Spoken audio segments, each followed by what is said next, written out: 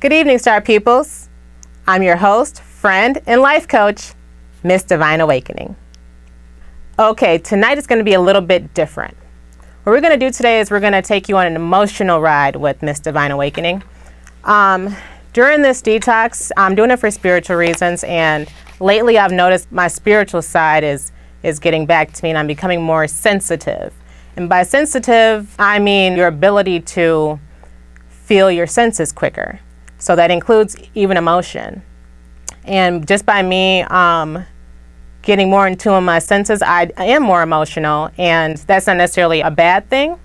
Before, if somebody told me the word sensitive, I would shy from it because I'm not sensitive at all. You know, it takes a lot to make me cry, you know, things like that. Or even I can handle a lot of the troubles of the world. But that's not what it means. Sensitive really does mean the ability to detect your senses.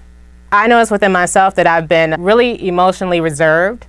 It takes a lot to even excite me. It takes most things people do, most things people find interest in, I don't.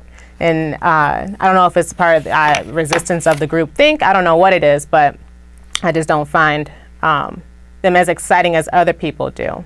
But me becoming more spiritually in tune, I'm getting more in tune with my ability to pick up on senses, and that alone excites me. And so I think that's what I was missing before, the toxins inside of me, and just the way I was eating, or the things I was doing, or even like my mind just not able to think clearly because of what I was eating. I know now that that had an effect on my ability to feel my senses to the fullest. And right now I am, so we're going to go on an emotional ride with me to see basically how throughout this 60-day detox, my emotions changed, whether for the good or the better. What I'm starting to see is that I'm feeling like my emotions are changing for the better. I could be thinking that because I see myself experiencing emotion more, or it could just be the fact that I am just more happy with life because I'm connecting to my spiritual side. All right, so we're going to start with the first one, and this is my physical side effect of the detox, and that's my hair. So my hair is naturally curly. I've been wearing it natural for about 3 years now. But recently, it hasn't been taken to any of the products that I've been using. I tried to use the natural stuff when I first went natural, the natural products that have the natural ingredients to them, but they didn't really take to my hair. They did at first, and then quickly, it wasn't providing enough moisture for my hair. It seemed like I was having to go to things with more and more and more moisture. Like my hair was so dehydrated, it needed more moisture. So I kept upping the product. I had to move away from the natural products to get back to the products that were stronger, that had chemicals, because my hair wasn't taken to it anymore. But now my hair is completely opposite. It's taken to it so good where it's too oily, it's too heavy, the products affect it too much. So now I have to actually go back and start with the natural products again to provide my hair with what it needs. So when you're removing the toxins from your body wants to stay that way. Throughout the 45 days, I had a random insight, and that is just me sitting around thinking about how whatever you eat has an effect on what happens to you throughout your day. It has an effect on how your day will go. And that's something I just know. It's something I know. And the only way I can say that you can prove it, if you want to say, oh, what do you have to back that up? The only thing I have to prove it is if you actually try it. If you actually try it, you'll see your proof. And that's all I have to say about it. And just to set the record straight, I'm not here to prove anything to anybody. I'm here to tell you about my journey. Whether you believe it or not, that's up to you, but I'm here to tell you about my journey. Let me open up the chapter of my spiritual part before the detox of who I was. I come from a religious background that consists of many different religions.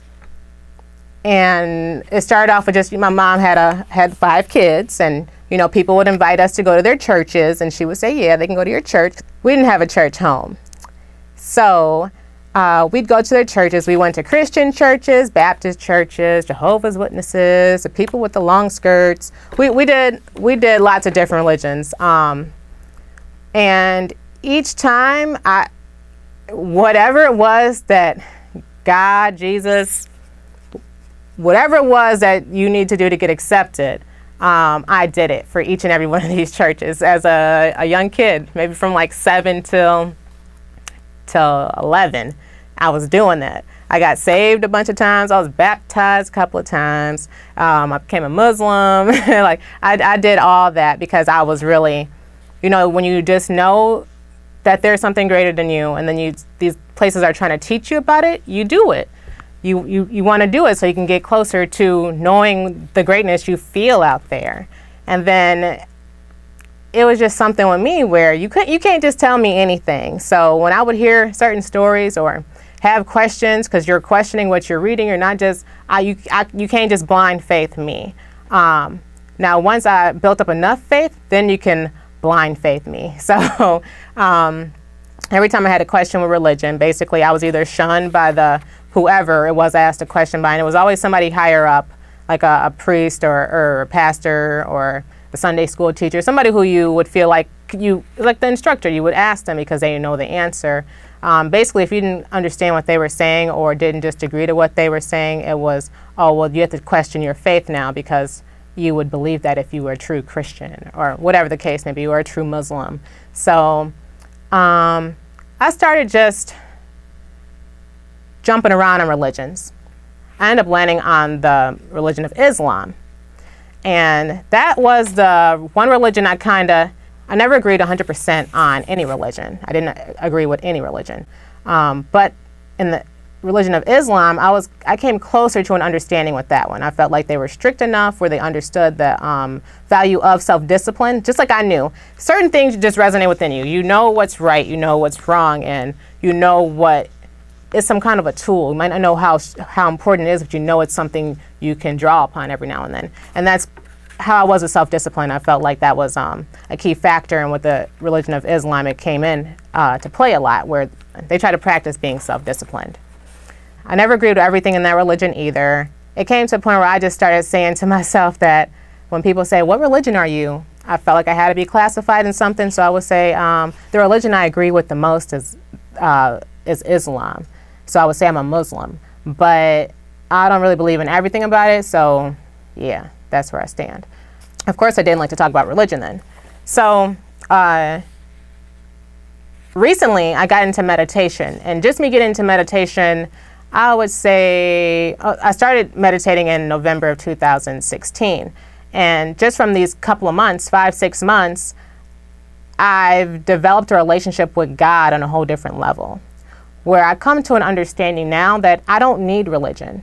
Religion is really just putting a group of people into one framework.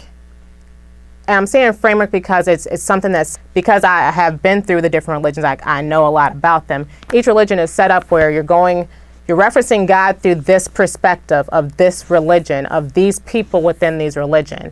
So if we all touch an elephant, and we touch the elephant on different parts, I touch the tail, you touch the leg, you touch the tusk, you touch the ears, you touch the nose, we're all going to have different perspectives of what an elephant is if we only go by our perspective.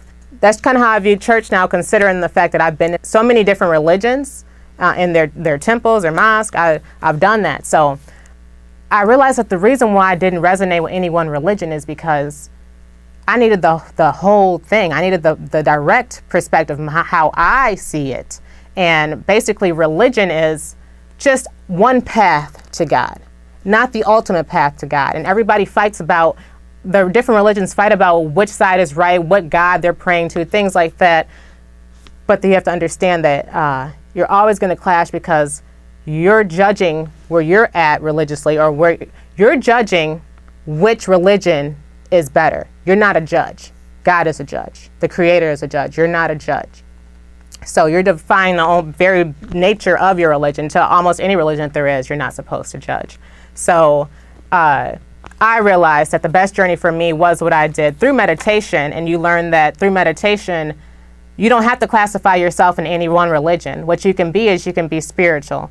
And that's exactly what I am. I'm understanding religions, all of them. I've been going back to the Quran, to the Bible, to the Kabbalah, and I've never experienced a Jewish religion, but I've been going, my journey, my spiritual journey has been leading me to all these different religions where I understand how I see the perspective in all of them. And through each and every one of them that I've actually been a part of, I'm able to see how that will lead you to have a relationship with God. That will lead you to understand something about God, something wonderful about God. But it does not lead you to the perspective you have when you become aware on your own to who and what God is and the power that God has. Right now, I'm spiritual. So when I say I'm doing my spiritual detox, and I'm doing that by including spiritual books and spiritual material, listen to spiritual videos, things like that, I am. And that's what I'm doing. I'm also doing things that I learned that help to increase your spirituality, help to get you more in touch with yourself, more in tune with your higher self. So that's why I'm going to be going camping next week for Mother's Day, because I've been having a strong urge to get back into nature. I've been having that urge ever since I started meditating. And when you tell your friends you want to go camping and they tell you no because they don't want to be outside in the woods, okay, then you have to do it for Mother's Day or your birthday. So Mother's Day is coming, so I'm doing it for Mother's Day. We're going to be out in the woods, and I get to be in tune with nature. But when you're doing this, you really do feel nature calling you to come back and see what you missed out the first time. So I'm ready for that. Oh, and on the physical side, let's talk some physical stuff now. On the physical side, I realized that literally my shit doesn't stink. That's what it is. Literally my shit doesn't stink. And I'm saying that literally. When I was learning about the detoxes, you know, prepping myself, hyping myself up to do this, knowing I can do this, and just understanding what I was getting myself into when I say I'm gonna do a detox for 60 days. I learned that your bowel movement, when you have one, it's supposed to be odorless. When I heard that, I said, yeah, right. It may do all those other things, but it's not gonna make it odorless. When I say my shit doesn't stink, it doesn't stink. And it's kid tested too, because I've had my son come in the bathroom and be like, hey, so will you smell anything? He's like, yeah, the bathtub. Is it time for me to take a bath? I'm like, okay. I passed the test. Okay, and then another physical aspect, or another physical thing I noticed was that my weight kind of slowed down on dropping. I told you I was getting scared because I was losing so rapidly. I'm like, oh, I'm already at 125, but it kind of stopped at 124, 125. It's like right there. And I'm saying stop because when you're paranoid about something like that, you check it often. So I was checking it like every day, and it's kind of stopped at around that point. So yeah, I'm good. And I like how I look at 125. This is like what I was in high school. Yeah, what I was in high school. But another physical is my period came back. Today is actually day 45. The last video I did it like 2 days after the fact, and I literally got my period the day I was recording. And I told y'all last time that for my first period, it came a couple days early. This one, I was only off my period for 15 days, and it came back. So it came back quickly. Like, I don't know whose schedule it was on. It wasn't on my schedule, but it came back. And it lasted for 3 days. So the first day, it was moderate. It started off light, then it was medium type flow. Second day, it was medium type flow. And the third day, it was barely anything. And then that was just it. I did not notice that it was coming because I didn't, I wasn't feeling sleepy, moody, any of that. Even if I probably had anything going on, like I had a breakout. It was like 2-3 bumps, like just right there on that side. Even when I did that video, but the rest of my face was clear. So I should have known that something was going on there, but I'm looking at it like part of the detox process. And it is because it's the period. But that day that I was shooting is the day that I broke out right there. And it was because of my period. That was the only indication I should have had that my period was coming, but I had just had it. It hadn't been the full amount of time yet, so I didn't expect it was coming back. But it didn't last that long, and it was very light. So we may see if I get another one. So many periods. I didn't expect that in a 60-day journey. Okay. But a spiritual thing I ran into that I was excited to discover was the fact that when you change yourself, that's when you change your world. Now, I love the song by Michael Jackson, you know, I'm searching for a man in the mirror. I'm asking him to change his ways. I'm not going to sing it. Y'all know that song. And that song, that song, I just used to love it. I didn't know why. I don't know if it was a beat. I used to love it, but I used to always hum the lyrics. Never knew what it said. And then I opened my business up, and the day I got my letter in the mail saying that my business was official, Mrs.Divine Awakening, Divine Awakening Inc., that my business was officially licensed in Illinois. I just turned on my music, started blasting my music, and the second song that came on was Man in the Mirror. And for some reason, I sat back and I listened to the lyrics that time around. And when I heard the lyrics, I was like, oh my God, like, yeah, it's speaking to me.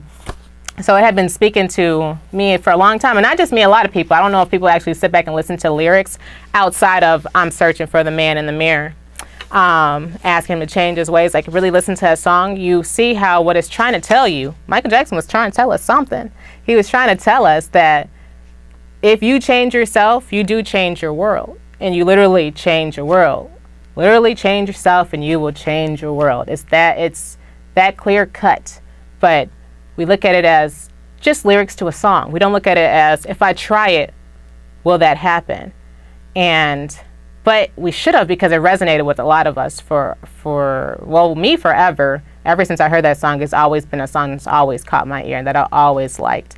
But they were saying something that now I'm able to listen to, which was, when you change yourself, you change your world. And I'm saying that because I see how my life has changed. I see how my thinking has changed, where my thinking, if something bad happens, I can think about, I know exactly how that happened because I know what I was thinking about. Versus something good happens, or even something happens out the blue, I know that, well, I have been, just thinking positively. So of course, more positive things are going to come. That's just the way it works. And so me realizing that really changed my life spiritually, because I know I can stay at that level if that's what I want to do. I know how I can get to that level. I know what types of things can move me to that level. And speaking of changing your world, my mother is on day, 10 of her detox, and she already did her apple diet for 7 days. She did do it, and she's on day 10 now of her journey for her spiritual detox, and she is doing it for spiritual reasons too. And my mother is one of the last people I would have ever expected to do a detox. Now, when you talk to people who you love, try to tell them about the good things you're learning, try to tell them about what has been changing you, what will help change their world. You try to share good knowledge with people, and they don't want to listen. Nobody wants to be told what to do. They want to do exactly what it is that they want to do, no matter how good your results are. However, I didn't preach to my mom. I didn't tell her nothing. I kind of got tired of preaching to people when I was telling them about everything else I was learning and what I was doing because of what I learned. And you get tired of being rejected, so you just stop preaching. And I spoke with somebody about this, and he said to me, it was my uncle. My uncle said to me, you just got to show them. And I said, that's damn right. That's why I said, I'm not trying to prove anything to anybody. I'm going to show you. I'm going to show everybody. That's why you're on this journey with me. So, I just started living the proof, being exactly who I am now because of the choices I have been making, because I've been going down my inner spiritual path, finding myself inward. So doing that, my mom she knows her daughter. She saw who I became, and that inspired her, so she's on her journey, and I'm very proud of her. And not only my mother, a couple other people from my family have joined. Little kids in my family have been asking me more about it, and man, if we can get the kids to start detoxing, to learn how to do this stuff from an early start, that's awesome. They're gonna live some awesome lives, and they're gonna be thinking a lot better too. Let that marinate all the way down to your subconscious mind.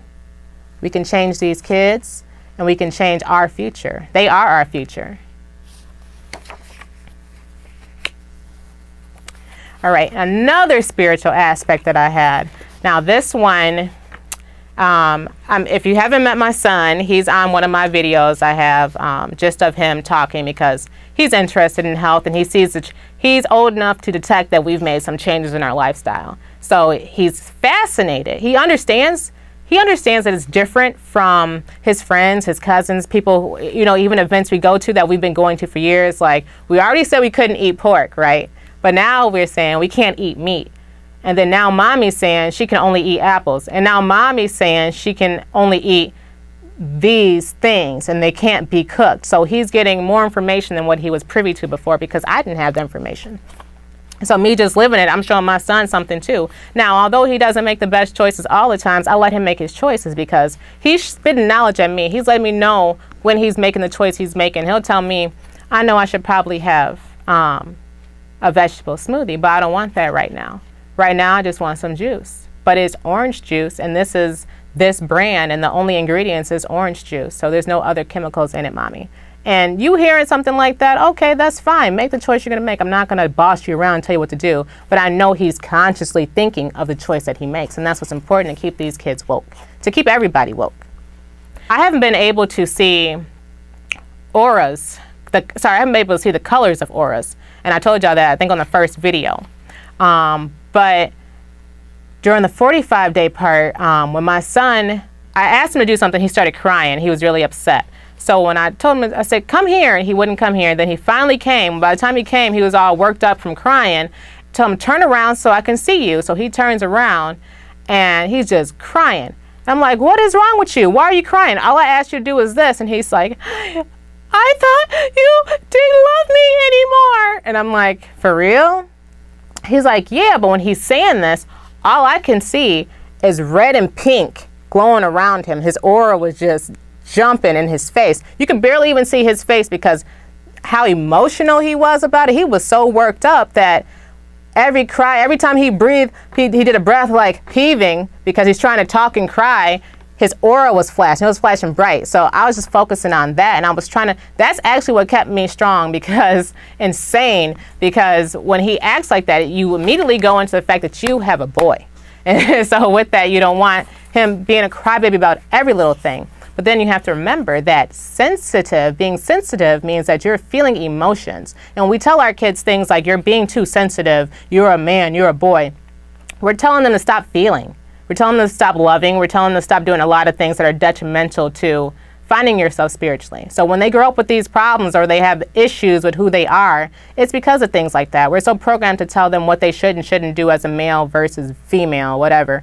But we should let them be exactly who they are. So right now he was crying because he was sensitive. He was feeling a certain way because I didn't let him do what he wanted to do. And I yelled at him because I had asked him nicely 4 times to do the same thing and he didn't do it. But that shows just how powerful words are too, because he was really worked up. I don't see aura colors like that, and I saw his colors loud and clear, red and pink. And so after we talked about that, we talked about unconditional love and how mommy loves you no matter what, then he was fine. He gave me a hug, we hugged it out, he was fine. I looked at his aura this time. I was trying to focus and I just saw the clear, I didn't see the color. So I'm assuming he was a lot better. And then we talked about it a couple days, he was fine, but that was pretty awesome.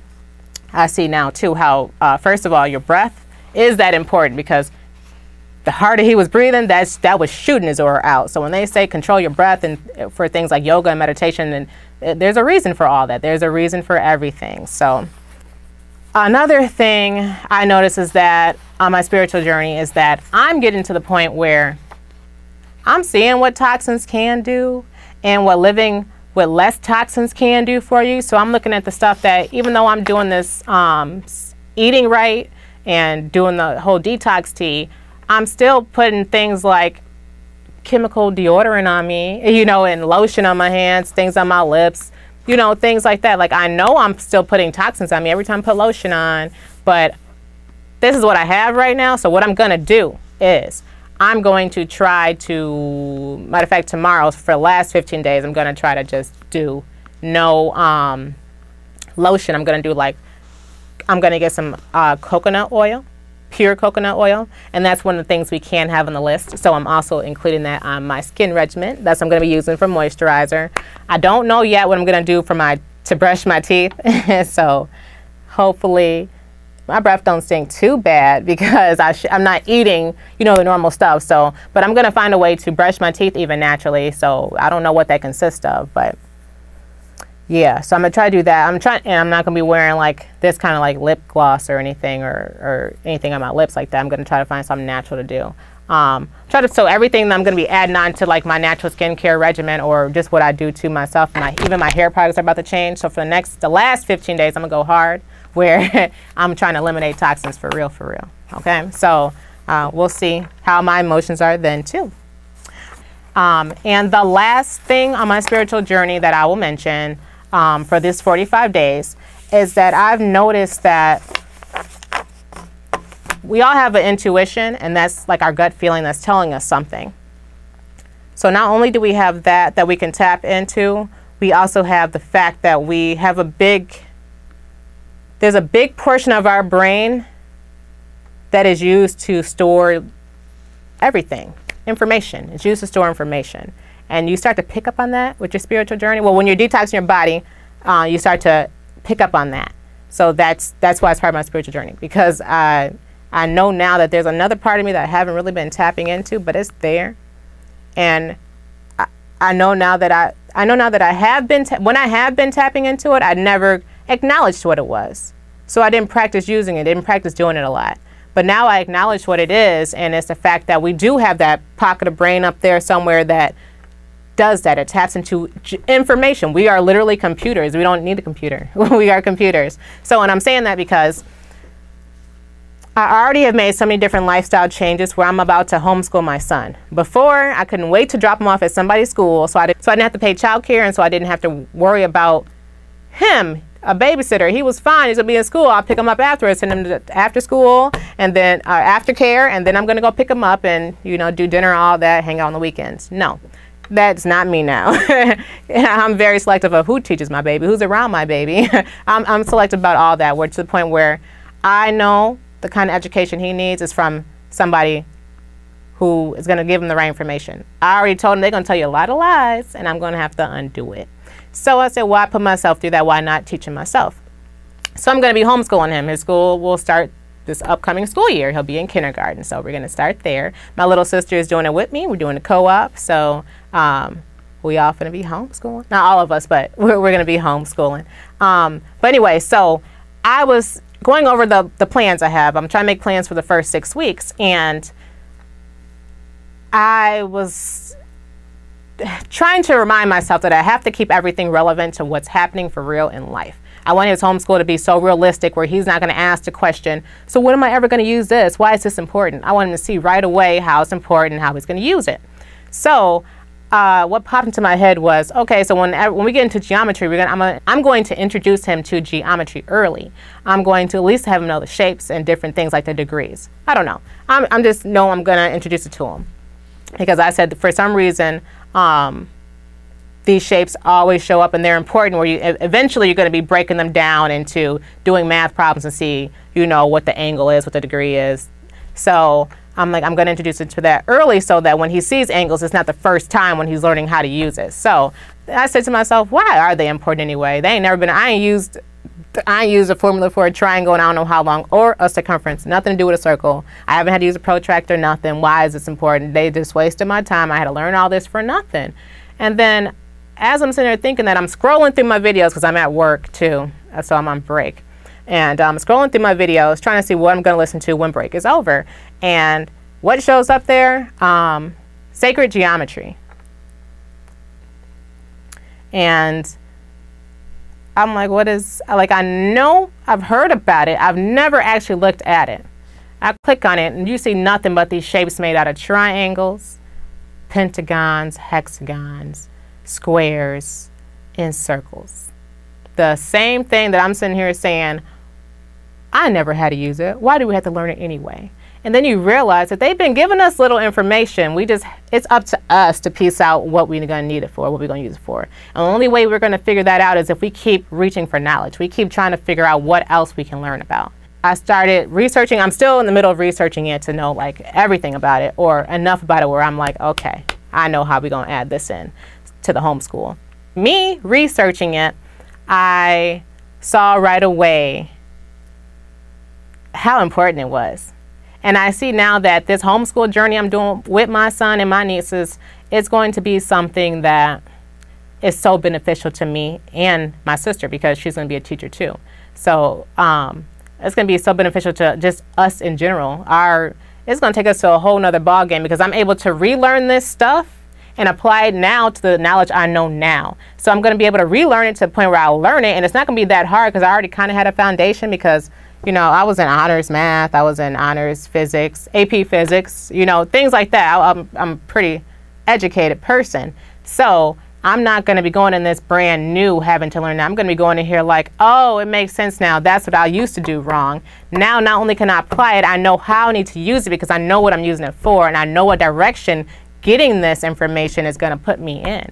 So I'm going to be able to learn at a different rate too, and I'm going to be learning so much more from the experience I'm going to be getting from providing that bond and education with my son. He's going to know that you can learn every day of your life, and he's going to understand why learning is so important. So that wraps it up, star pupils. Thank you for joining me on my journey. Today is day 45, so that means I have 15 more days left. I'm excited. I'm ready.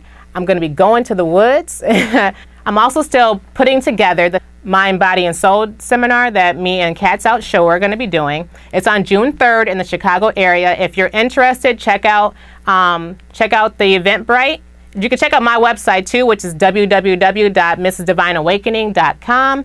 And on the event, it tells you all about the event. You can also go to Eventbrite. I'm going to drop the link in there. So if you're in the Chicago area, please come out and join. Please come out and support. We'll teach you a lot about your mind, body, and soul, and how detoxing is important for all of them.